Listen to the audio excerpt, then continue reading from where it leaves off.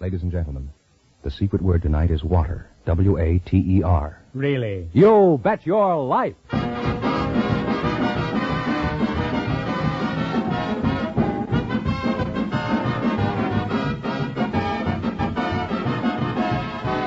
The DeSoto Plymouth Dealers of America present Groucho Marx in You Bet Your Life, the comedy quiz series produced and transcribed from Hollywood. And here he is, the one, the only... Groucho! I thought he went where the wild goose goes. Oh, that's me, Groucho Marx.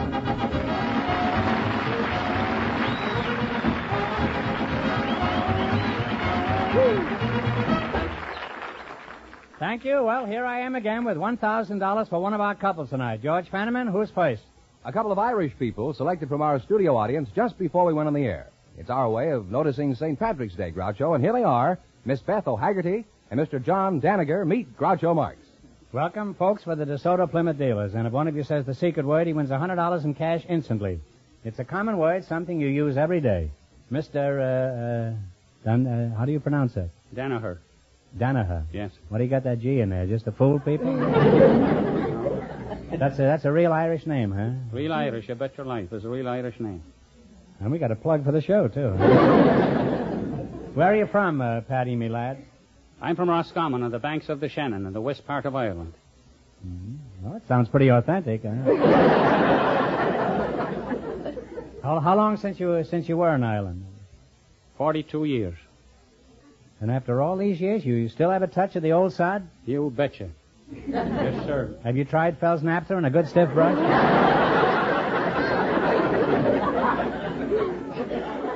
Miss O'Haggerty, at least I can pronounce that, huh? Beth O'Haggerty, huh? That's right. Which part of Ireland are you from, Beth? Well, I didn't come from Ireland. And how is it you're Irish? Was one of your ancestors a policeman? Both of my grandparents came from Ireland. Oh, I see. Then you're Irish twice removed. I've been twice removed from Ireland myself. Well, if you're not from Ireland, where are you from, Miss O'Haggerty? I'm from Los Angeles. Well, you're a fine-looking lass. Thank you. Why is it you're not married, Beth? Beautiful girl like you.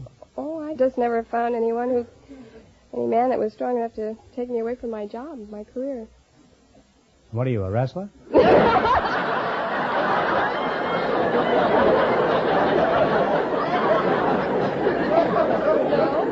No. What is this tenacious job that you stick to like adhesive tape, huh? Well, at present, it's a secretary in the tax and insurance department at Paramount. Yeah, I was there a couple weeks ago. I did a scene in Bing Crosby's picture, Mr. Music. You didn't see me tripping the light fantastic there. Well, my job doesn't have much contact with the talent. Well, mine doesn't either. But nevertheless, I'm in that picture. How old are you, Mr. Doniger? 60 years. 60? Well, you don't look it, huh? You're a fine broth of a boy. And when I say broth, I don't mean Irish stew, huh? Well, you're a little old here for Beth, aren't you, huh? I think so. I really think I am. But besides, I'm married. Well, then it's not very important, huh? How did you meet your spouse, Johnny? Well, it's well, about... There's more to it than that, I hope. It's about 45 years ago. It was in a small town in the west of Ireland, and she was out on the street chasing a chicken. And you were doing the same thing, huh? When I caught the chicken, I took the chicken back and I put it in the hen house at the back of her house. And then I went back the next night and made my acquaintance, and, well, that's all. I'm married to her now anyway. What happened to the chicken? I don't know. I never made any inquiries. Paddy, do you speak Gaelic? A little bit, not much. Well, could you give us a few words? Well, K Wilto, Tama Gamai, K Wilto Hain, Gamai, Garima Haikut, Tasur of Nagan, can take a mere risto. What does that mean, huh? Well, it means, good evening, how are you? Oh, I'm fine, thank you, how are you? Where's your chicken tonight? I hope I'll see you again. Could you tell me a joke in Gaelic? No, I couldn't. I really couldn't tell you. I wouldn't be able to remember that. Now, what I could tell you is a short one in English, if it's any good to you.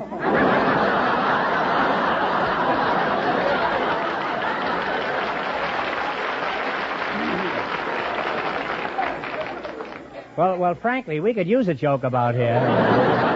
Let's hear the one in English, huh? Well, don't make the English too good, or I won't understand it. This isn't about the English. It's in the English language. Oh, yeah, I know. Yeah. It's about Pat that was up on the 4th floor in a building and was on fire. And he shouted to Mike down on the sidewalk, and he says, Mike, I'm going to jump. Catch me.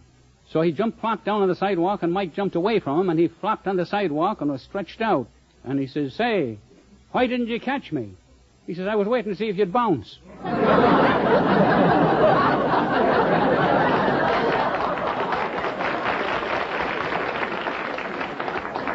Well, Pat, if that joke is any indication, you're a much older man than I thought you were.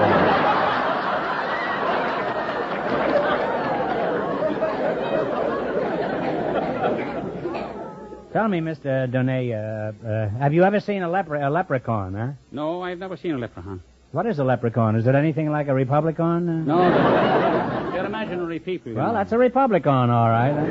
They're imaginary people these days, too. Huh?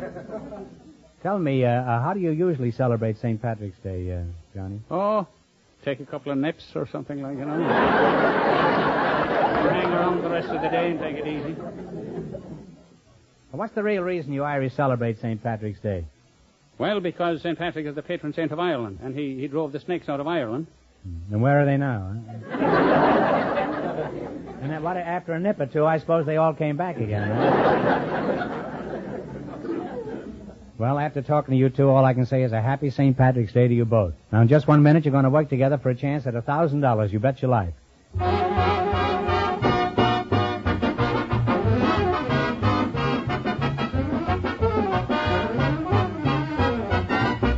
When you call on any one of the more than 3,000 DeSoto Plymouth dealers, you'll find it's their honest desire to please you, no matter how small the job to be done. The DeSoto Plymouth dealers offer you the benefit of not only the best tools and equipment, not only the factory-trained mechanics, but they also feel it's important to be courteous, to give their customers a square deal. That's their creed, their way of doing business. So no matter where you drive, remember there are DeSoto Plymouth dealers anxious to serve you. And remember, all dealers who sell DeSoto also sell Plymouth.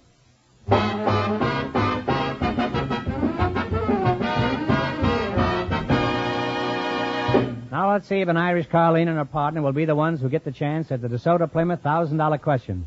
Fenneman, bring them up to date on the rules. Each of our three couples has $20. They bet as much of that 20 as they want on each of 4 questions. The couple that earns the most money gets a chance at the $1,000 question at the end of the show. Our other 2 couples are in a waiting room off stage, so they don't know what's going on out here. Here we go. Let's see how high I can build you $20. You selected capitals of foreign countries as your category. Is that correct? Okay, now you have $20. How much are you going to risk? 10. What is the capital city of Denmark? Oslo. Is that the answer you two agree upon? Do you agree with that, Beth? One answer between you now. I'm sorry, it's Copenhagen. Now remember, you're going for $1,000 tonight. How much of the $10 will you bet? 5. What is the capital city of the Netherlands? Netherlands. Don't know. Take a guess, Beth. I can't even think at this point. Well, it's Amsterdam. They now have $5. Now you're down to $5. Now here's your third question. How much of the 5 will you try? The 5. What is the capital city of Spain? Madrid. Madrid is right. Well, they're on their way now. They have $10. All right, now you got $10. Now here's your last chance to beat the other couples. How much of the 10 will you try? 10. All right. What is the capital city of Portugal? Lisbon. Lisbon is right. And they wind up with the $20 they started with.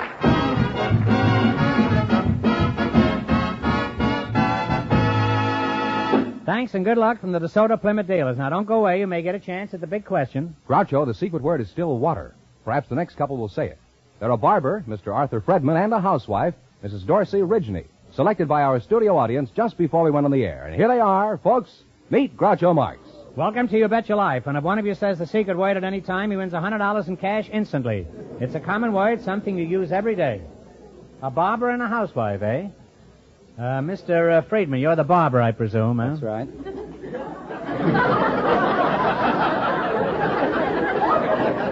Well, there are lady barbers, you know.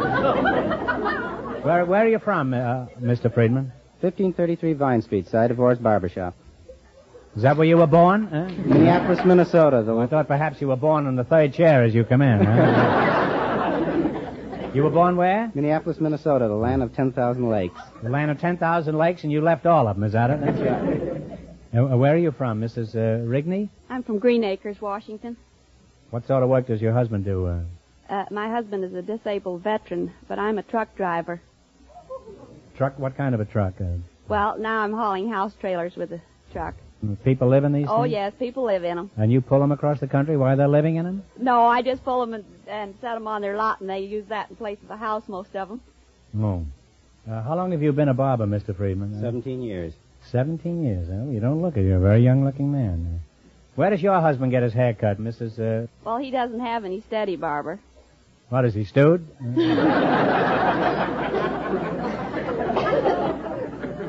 Do your customers ever ask you what's a good way for a man to save his hair, Mr. Friedman? Yes, they do. Well, what do you tell them? Put it in the cigar box.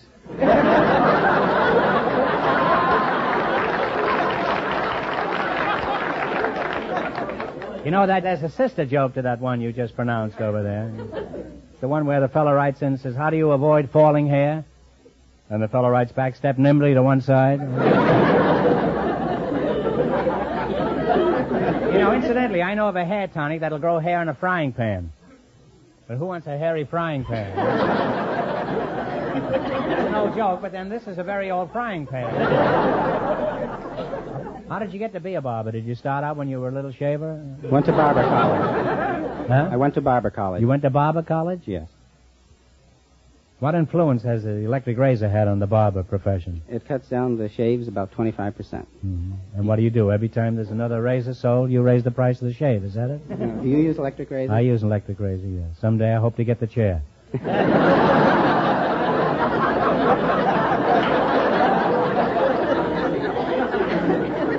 You know, there's something I've always wanted to know. Where do you get all these old magazines for your customers? We don't have old Are you buying from dentists? We don't have... Or are you in business for yourself, huh? Where do you get them? You don't have old magazines? No. Well, if one of your customers brings in the latest issue of Look magazine, be sure to see it, will you? There's a flattering piece about me and our show in the current Look magazine. Maybe it'll help them forget that they just lost your ears in your barber shop. Huh? Why is it women don't get bald as often as men, Mr. Friedman? Well, the female is different than the male.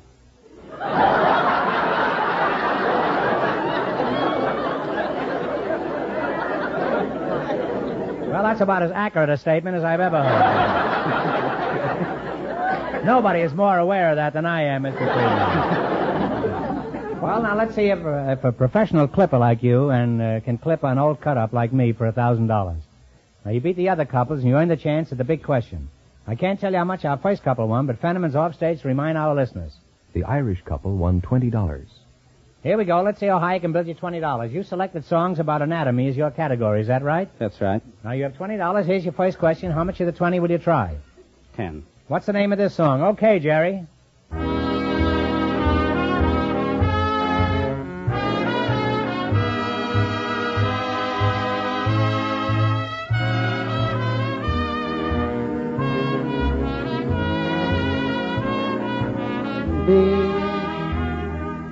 Well, what do you say, kids? What do you say? I'm If sorry. the smoke gets in your eyes, huh? Now, remember, you're going for $1,000 tonight. That's the big prize anyway. Now, how much of the $10 will you try? 5. $5. Give me the title of this song. Play, Jerry. Tiptoe Through the Tulips is right, huh? They now have $15. All right, now you got $15. How much of the 15 will you try? 10. Okay, here's your third question. Let's see if you can identify this one for $10.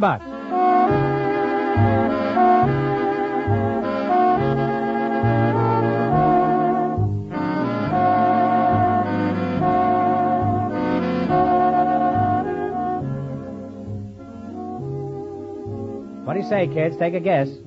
I'm sorry, it's In My Arms. You should have known that.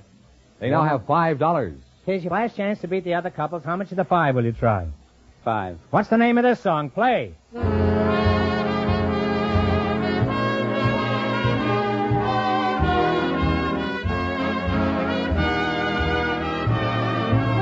a guess.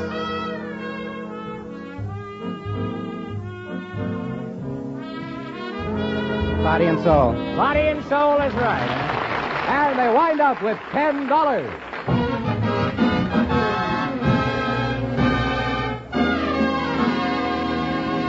Thanks and good luck from the DeSoto Plymouth dealers. Now, in just a minute, our last couple will try for the chance at $1,000. Fenneman, who's ahead? Well, the Irish couple is leading with $20. And the secret word is still water. Perhaps the next couple will say it. We invited some collectors from the Bureau of Internal Revenue and some Hollywood business managers to the show tonight. And just before we went on the air, our studio audience selected collector William Kenny and manager Maurice Dolman. Gentlemen, meet Groucho Marx. Welcome, gents, so you bet your life. And if one of you says the secret word, he wins $100 in cash instantly. It's a common word, something you use every day. A business manager and an income tax collector, is that right? Mr. Kenny? That's right. You're the income tax man, huh? Yes, I am. I recognized you by your short form, huh? Where are you from, Mr. Kenny? I'm from Miami, Florida. How long have you been an income tax collector? About 7 months. How did you happen to go into this nefarious trade, huh? Well, I took the examination in Florida, and I wanted to come to California. Well, you know, you can live in California without being with the Revenue Department, huh? Although it's not easy. What prompted you to become an income tax man? I mean, what did you do prior to that? I was a bank examiner for the federal government. Do you have a nickname, Mr. Kenny? Yes, What is it? at school they call me Frog. Why, did you hop around a lot in those days? Are you married, Froggy? Oh, yes, I am. And how helpful is marriage from the income tax standpoint? Well, this year, wife is worth $600. Well, everything's inflated these days. Is that alive, Mr. Kenny, or... Has to be alive, huh? She must be alive at the time of filing.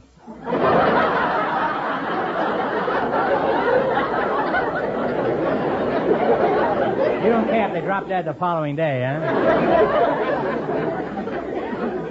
How about children? What are they worth? This year, kids are worth $600. Hey, the little ones are worth just as much as the big ones, huh? Do you have any children, Mr. Kenny? Not yet. Not yet. Well, then you're out $600, aren't you?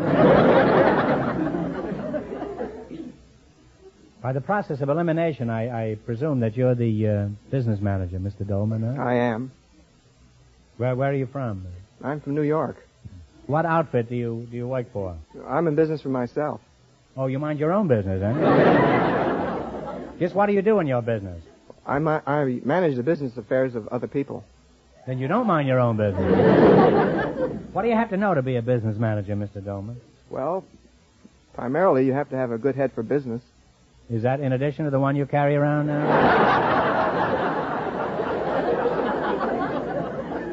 Well, Froggy, let's get back to you, huh?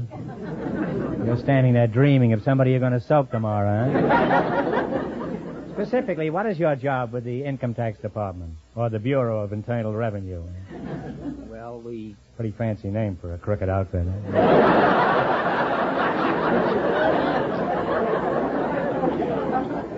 we go out and track down delinquent taxpayers, and Suppose a fellow owes you $7,000 and he has no money. What do you do then? if he's got the money, we'll collect it. If he doesn't, If he hasn't got it, you can't throw him in the can for that, though, huh? If he hasn't got it, no, and he hasn't prepared a fraudulent return. No. But we don't put them in jail if they just don't have the money to pay the taxes. That's a good thing to know, no? That's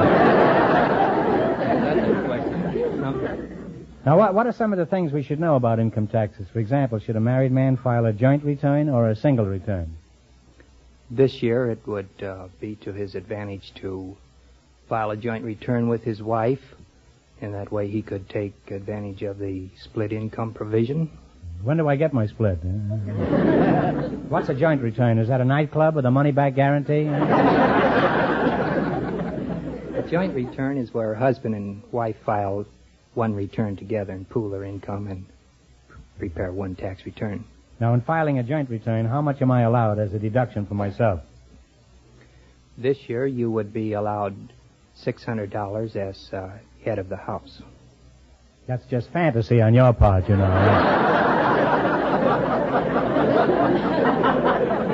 I'm no more the head of the house than you are a frog, Mr. Kenny. How about Mr. Dolman over here? Does he get another $600 off because of his extra head for business?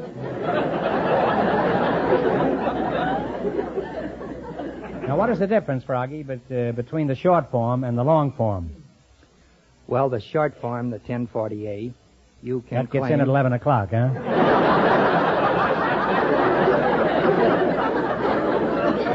You can claim, or that is on the short form, you can claim only 10% deductions of your gross income. You carefully examine every form that comes into your office, Mr. Kenny? No, we don't go over every form. We just look at the above the average forms. That is,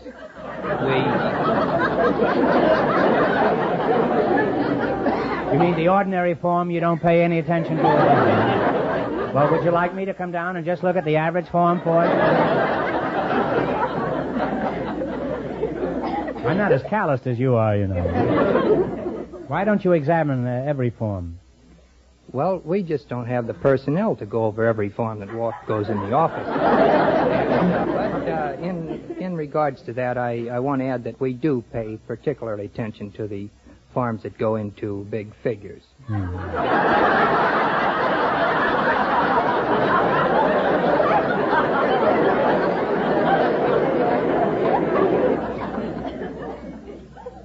This could get out of hand, you know. But you must have an army of bookkeepers to go over all those forms. How long does it take you? Well, it doesn't take long. We have a huge machine that is really a mechanical brain. You have a mechanical brain? And Mr. Dolman has two heads over here? I'm the only one around here with a single-track mind. I'm still thinking of those average forms. Now, if you were my business manager, Mr. Dolman, how could you save me money on income taxes? Well, Oh, brother, are you on the spot now? I can see the handcuffs sticking out of his back pocket.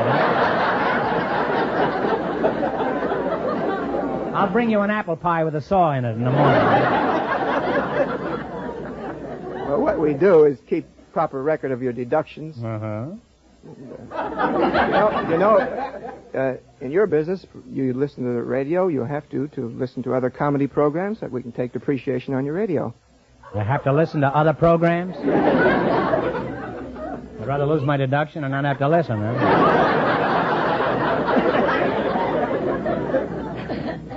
Now, suppose I was thinking of hiring you to help me take care of my business affairs, Mr. Dolman. I haven't any, but just pretend, huh? What would you want to know about me? Well, first, I'd want to know if you were honest. If I were honest, I wouldn't need your help, Mr. Dolman.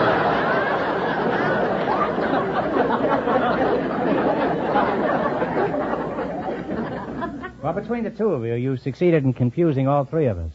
Now, you're going to try for a chance at $1,000. You beat the other two couples, and that's all you have to do. You're pretty smart fellas. I can't tell you how much they won, but Fenneman's going to remind our listeners. The Irish couple is ahead with $20. Here we go. Let's see how high you can build your $20. You selected instruments played by orchestra leaders as your category. Now, here's your first question. You have $20. How much will you try? We'll try for 10. Okay. What instrument does Harry James play? Trumpet. Trumpet is right. Off to a good start. They have $30. I want to warn you of one thing, boys. You know, if you win any money here tonight, you've got to put it on your tax. Remember, you're going for $1,000 tonight. Now, how much of the 30 will you try? 20. What instrument does Gene Krupa play? Drums. The drums is right. Huh? They're climbing now. They have $50. All right, you got $50. Here's your third question. How much of the 50? 40. What instrument does Tommy Dorsey play? Trombone. Trombone is right. They're way up there now. They have $90. Well, you slid right into that one with the trombone. Now, you got $90. Here's your last chance to beat the other couples. How much will you bet? Shoot the works. What instrument does Carmen Cavallero play? Piano. The piano is right. And they wind up with $180.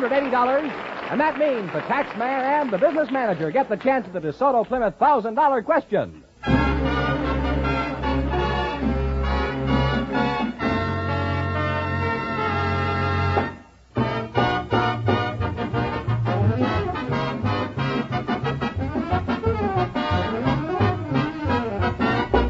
What do you expect of the folks who service your car? Efficient service? Courteous service? Service at a fair price? Well, you get them all when you visit one of the more than 3,000 DeSoto Plymouth dealers. You'll find they're not only ready and willing, but able to give your car the very best in service. And that goes for the major repair jobs as well as the simpler ones. DeSoto Plymouth dealers have factory-trained mechanics who know cars inside and out, no matter what make or what year it happens to be. And in the hands of these expert mechanics are the most modern tools and equipment made. Yes, that's the kind of top service you can count on when you drive your car in at the sign of any authorized DeSoto Plymouth dealer.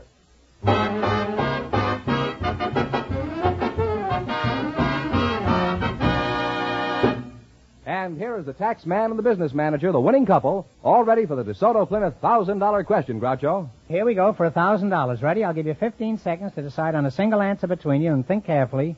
And please, no help from the audience. Here it is. In 1777, the American Army defeated the British under General Burgoyne in what has become one of the truly decisive battles of world history. The American victory marked the turning of the tide of independence. What is the name of this battle?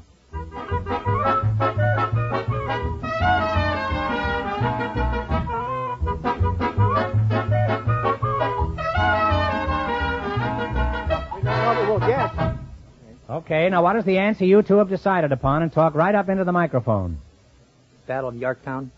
No, I'm sorry. It's the battle of Saratoga. Yeah. Huh? I'm sorry. That's the correct answer. So that means the big question next week will be worth $1,500. Well, you lost the big money, but you won how much? $200, $180 in cash? Congratulations, and thanks to both of you.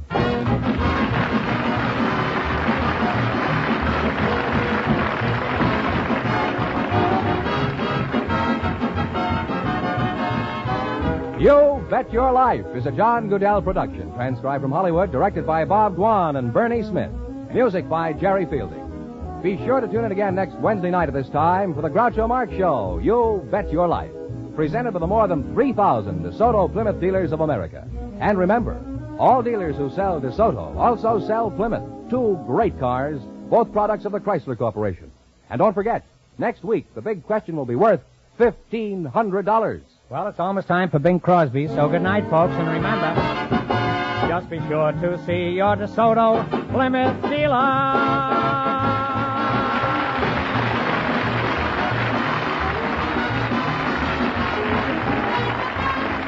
Folks, here's a reminder. Meeting human needs is the objective of all Red Cross services. Respond willingly to the 1950 Red Cross Fund campaign. Remember, you're not giving to, but through the Red Cross. This is George Fenneman signing off for the more than 3,000 DeSoto Plymouth dealers from coast to coast.